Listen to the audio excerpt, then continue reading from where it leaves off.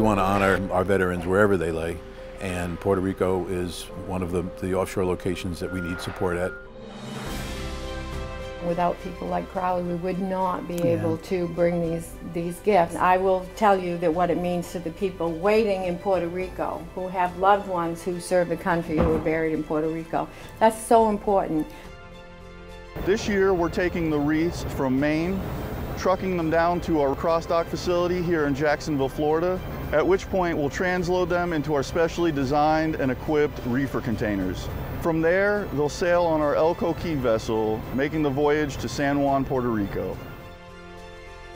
It's certainly a very proud moment. It's important to make sure that our departed service members are not forgotten. My grandfather being one of them makes me very proud to be part of the team that's going to be carrying the wreaths down to Puerto Rico and ensure that they arrive on time and in excellent condition. We are highly grateful to participate in this noble activity. Once again, Crowley demonstrates the commitment he has with the island.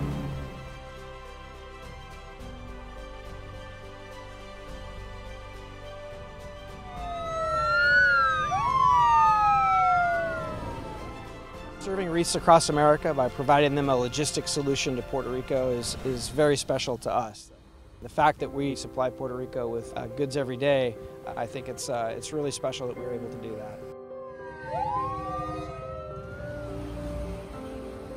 Giving back is a huge part of Crowley's culture, and a part of that is the Crowley Cares program. So today it kind of ties in that, because we were able to donate not only the transportation but also a contribution to Wreaths Across America. And then it also ties in the volunteer aspect, as we've had our employees come to volunteer to lay the wreaths. I went row by row reading, each people's name. When they were born, when they passed, and just the little messages that they left behind. And it's just like, it's almost like indescribable, like how you're remembering someone who you don't even know.